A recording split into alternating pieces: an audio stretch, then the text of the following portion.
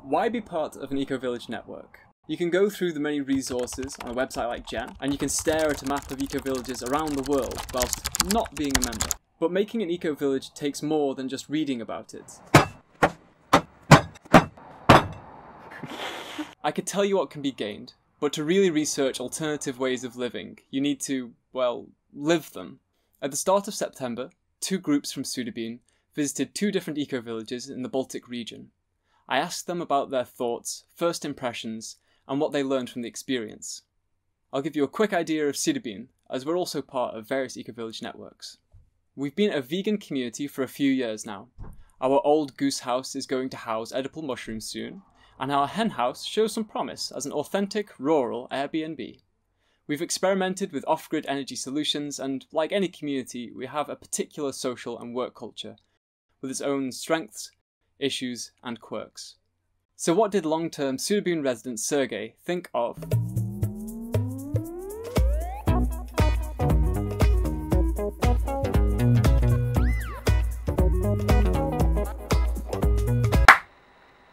Charlottendal taught me some flavors of hospitality, and being always the place is always ready to host us as a sister community. I've learned how a place can function without solid structure, rather living with the wind, whichever direction life gives. People tend to take it.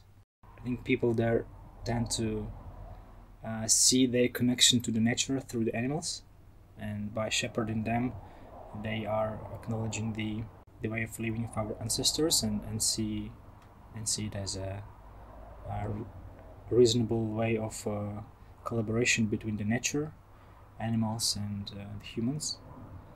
Did seeing their outdoor kitchen give you hope for ours? I guess I think it's kind of a common trend, these outdoor kitchens. Meanwhile, other members of our community travelled to...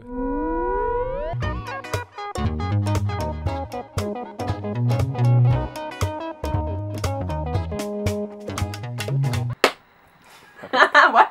Is that important? Hi, I'm Anna, and together with Enrich, we went to the community Small Footprint in Estonia to a training course about how to write applications for youth exchanges. At our community meeting here in Sudebyn, a person announced that Small Footprint were in short-term need of 2 people to participate in that training. So I guess within the community these things spreads. It was very nice that it was hosted in an eco-village, to see their place, to feel the vibe of the place, to see how they organize work, community living, the garden. Yeah, it really added something in terms of creating a hands-on perspective also to working in the network and with sustainability.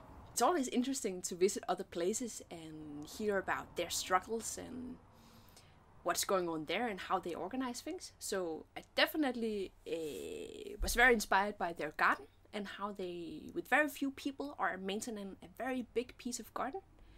They also went through a lot of struggles in this community, and it was very interesting to get to know how they came over it and yeah, how they are recreating their community now.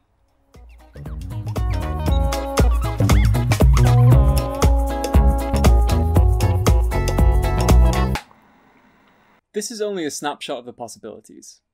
By being part of a network, you have access to hundreds of hours of other people's successes and failures that you can learn from.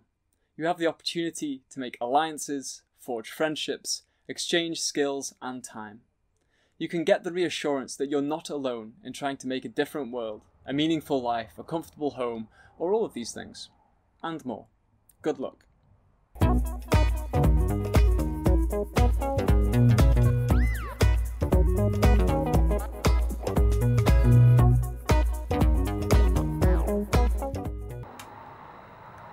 Can you just clap for me? No?